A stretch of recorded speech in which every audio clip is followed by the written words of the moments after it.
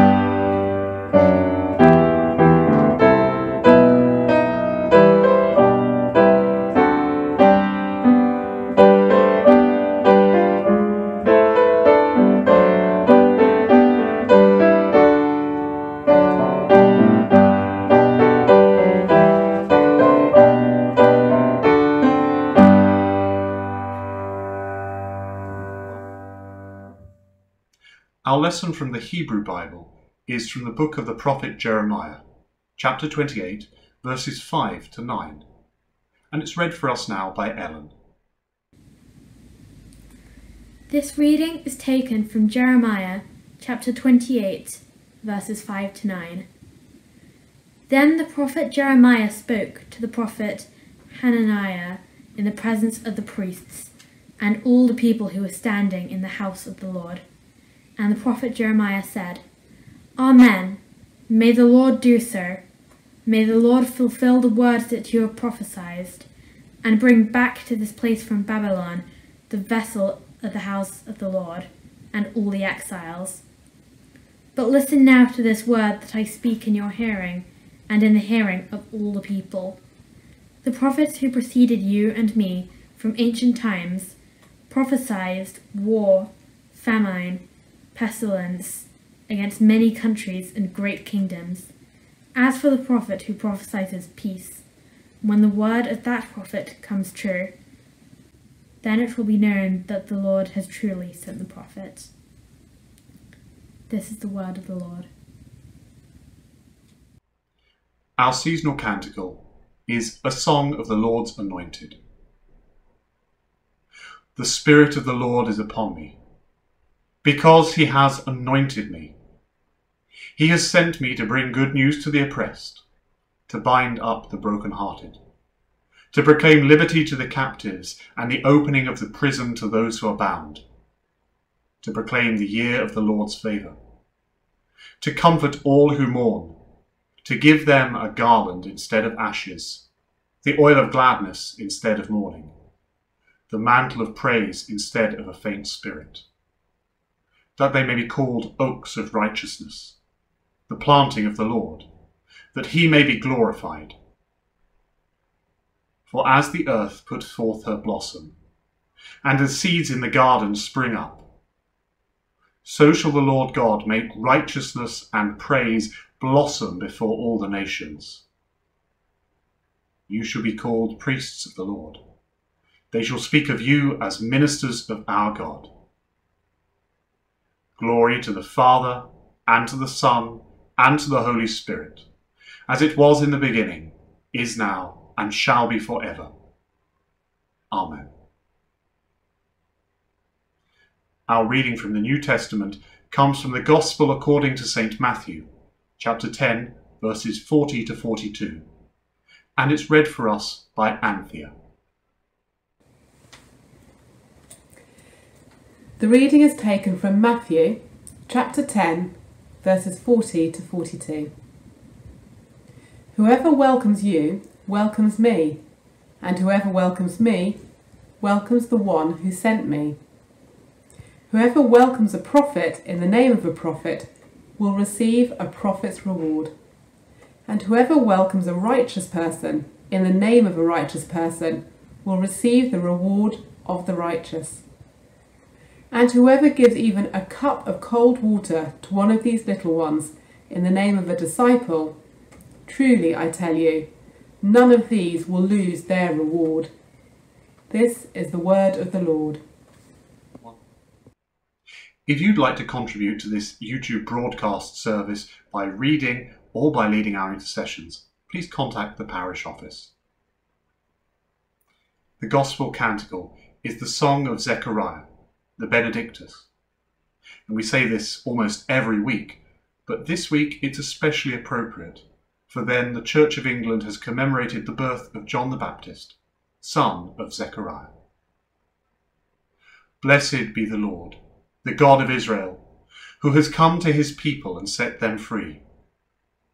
He has raised up for us a mighty Saviour, born of the house of his servant, David. Through his holy prophets, God promised of old to save us from our enemies, from the hands of all that hate us, to show mercy to our ancestors, and to remember his holy covenant. This was the oath God swore to our father, Abraham, to set us free from the hands of our enemies, free to worship him without fear, holy and righteous in his sight all the days of our life. And you, child, shall be called the prophet of the Most High.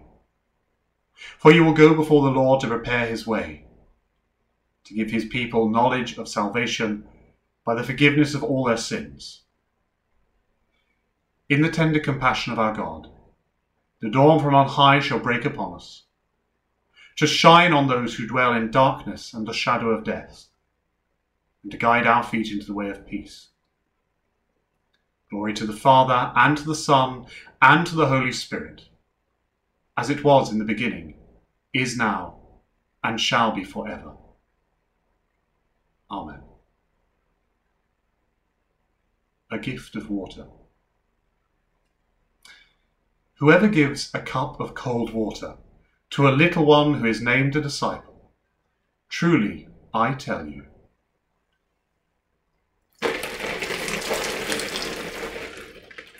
they will not lose their reward. The question of who Jesus says will really benefit from a good cold watering, like this one, in this passage from Matthew's Gospel, is more than a matter of alternative biblical translations. Though you might have noticed in my way of introducing these words, I've made a slightly different translation from the composers of the New Revised Standard Version of the Bible, from which Anthea was reading. In fact, to say I've offered a different translation is a bit of a sodden understatement. All this is a rather literalistic attempt to be immersed in the study of Scripture. Anyway, when it is read in a slightly different and an equally appropriate translation, this short passage of Scripture raises the surprising question of how the discipleship of the apostolic community, if you like, of the whole church, is deepened as the way of faith is travelled. It's deepened by the formation of new relationships. It's deepened by learning how to receive charity. It's deepened by being shocked out of a normal way of viewing the world, by the challenge of understanding other people's identities. It's deepened when those who are sent with the sanctioned authority of the church are confronted by the voices and the silence, the gift of water, that can be found in a genuine encounter with others. The translation of this passage in the New Revised Standard Version of the Bible assumes that the apostles are being sent in order to bring Jesus' teaching to the little ones, to share a privileged knowledge with people who have an eagerness to learn from what they have heard direct from Jesus. To people who will experience Jesus' presence only through the presence of the 12, and the gifts of power performed and authorized by them in his name.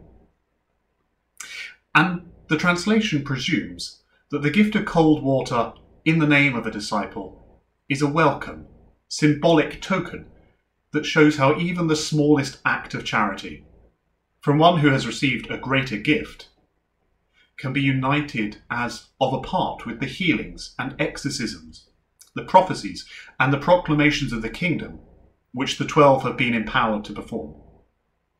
That in some small way, the little ones who give a gift of water can serve within the official mission of the church, and that therefore, welcoming its agents, they become welcomed into righteousness themselves. Now, in my translation, and in my experience as a minister, the gift of water is always being given by those who receive them to the little ones, who are the ones Jesus sent out in order to learn from others. It is a gift to the church. In Matthew's Gospel, the 12 are learning from those who receive them. They're learning how to be themselves as their relationship with Christ progresses in relationship with others. They are learning how to be given gifts. They are learning what it means to be vulnerable and how to speak the word of God, who in the incarnation has given up all power. That means listening to others comes to carry a greater power than their own words. When structures of authority and particularly of institutional authority, are questioned, or threatened, or criticised, then those of us who hold a privileged position within an institution or given under that authority have a tendency to respond in two ways. Perhaps by a pretense of earnestness, a nod of the head, a press of the hand, in place of a deep listening. By a kind of virtue signalling that ignores any real criticism and replaces hard-to-hear words directed at oneself with memes or platitudes directed at another. By a kind of passing of the blame that is far easier than working to make any kind of real change in one's own hearts or in the wider public realm. The other way that people in this kind of position react is by cultivating an unthinking or a willfully mishearing invulnerability, by putting on a brittle carapace of denial and meeting accusations of one kind of prejudice with accusations of another kind of prejudice, by adopting stories about our position and our past that allow us to ignore the implications of other people's realities for a shared future. To water the church might mean to refresh it and nourish it from far beyond those places in which authority has traditionally been acknowledged to dwell, to wash away the dryness of these responses and to reveal the littleness of the church's existing discipleship through the refreshing and renewal power that comes from voices and silences which testify to the disordered forces operating within the world and through the church. A gift of water can represent God's creative action of challenge and desire for renewal of his apostolic community. Philip Larkin wrote that religion should be a furious, devout drench, that it should imply more than a peaceful tranquility that hides us from problematic areas of existence. Instead, it should change, renew, it should pummel and shock. And by this kind of encounter, it should mean humankind comes to itself reclothed by the experience of worship, as well as you can see from me, as by the necessity of being damp. The church is watered by unpalatable truths, spoken in voices of prophecy and acts of challenge to the status quo, even by voices of anger and division, even by voices quietened by powers that try to choke off their air supplies, even by voices that cannot breathe. It is watered by learning to receive the wisdom of those who have been ignored and diminished and abused. It is watered by attentiveness and by learning from others how to be attentive to the silenced and even to our silent planet. Because obviously the shadow of a lack of human care for creation is cast across the contemporary reporting of the horrific injustices of racism and sexism, sectarianism and homophobia, exploitation and violence. The any-angled light that can shine through a glass of water, and which shines through the gift of these waters to cleanse and refresh the church, is the illuminating experience of realizing that, in challenges to the structures of authority, there is a welcome possibility that the deep, dark heart of human self-centered authority can, by such irrigation, experience a softening, and that from it could flow justice and a true peace.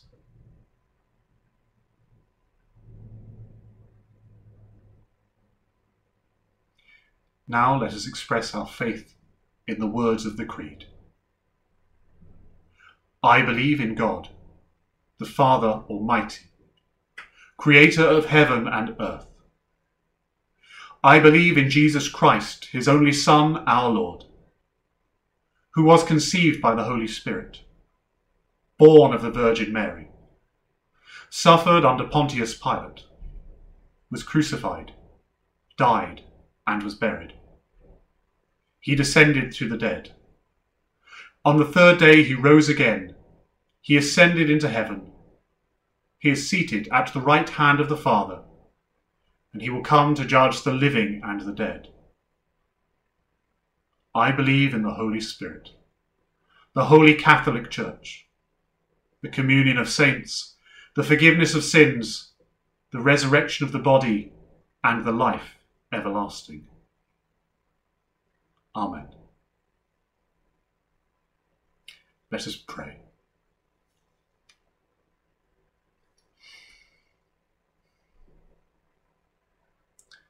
Merciful Father, we pray for the parish and the people of East Barnet, that they will know your love, live in it, and share its gifts with all around them. In our parish cycle of prayer, we pray particularly for those who live in Westwalk and Windsor Drive, that in those and every place, true justice, mercy, and a common life that builds people up may be articulated and grown through your Holy Spirit. Lord, in your mercy, hear our prayer. We pray for the mission of the churches in East Barnet, for St Mary's, for Brookside Methodist Church, for East Barnet Baptist Church, and all the ways in which we cooperate together to declare with one voice but many tongues your love for our community. We pray that each and every church will be given a spirit of welcome, to be challenged and changed by our encounters with others, by our encounters with people who are far different from us in terms of their life experience, and by hearing, with a deep listening, their stories of difference, of exclusion, of pain, of power, of diversity, and of joy. Lord, in your mercy, hear our prayer. We pray for our Bishop Alan, and for Michael and Richard his suffragans, and for Archbishop Justin, Metropolitan of this Archdiocese. We ask that they might grow closer to the leaders of all churches, and that relationships of justice and of peace may be fostered by their closeness to other Christian leaders, including Barbara, President of the Methodist Conference, John, General Secretary of the United Reformed Church, Francis, Bishop of Rome, and Bartholomew, Ecumenical Patriarch. In the Anglican cycle of prayer, we pray also for the United Church of North India and Prem Chand Singh, its moderator, and the Bishop of Jalbapur. May those bishops who were due to be meeting as part of the Lambeth Conference also be bound together in your one spirit and by your one love, in a spirit of listening and sharing in your one truth. Lord, in your mercy, hear our prayer. We pray for all who are sick, challenged, and troubled. For Trevor and Luke, for Janet and Angela, for Deborah and her family, for Gilly, Don and their family, for Terence and Jean, for Pauline, for Raymond, for Becky, for Chris, for Janet, for Tom, Lisa, and the Wickenberg family. And as they settle into their new home, for Dick and Val, and as she takes steps of faith for Faye. Lord, in your mercy, hear our prayer. Grant, O Lord, your peace to all who are dying and to all who are bereaved. We pray that those who have been bereaved by COVID-19, by terrorism, by violence, and by natural death, may know your presence and your comfort in their lives. And we pray particularly for the family of Agneta, that the comforting presence of the Holy Spirit may be a support to them in this time of trial. Merciful Father, accept these prayers for the sake of your Saviour, Jesus Christ. Almighty God, you have broken the tyranny of sin and have sent the Spirit of your Son into our hearts, whereby we call you Father. Give us grace to dedicate our freedom to your service, that we and all creation may be brought to the glorious liberty of the children of God, through Jesus Christ, your Son, our Lord, who is alive and reigns with you in the unity of the Holy Spirit, one God, now and forever. Amen. Our Father, who art in heaven, hallowed be thy name. Thy kingdom come, thy will be done on earth as it is in heaven.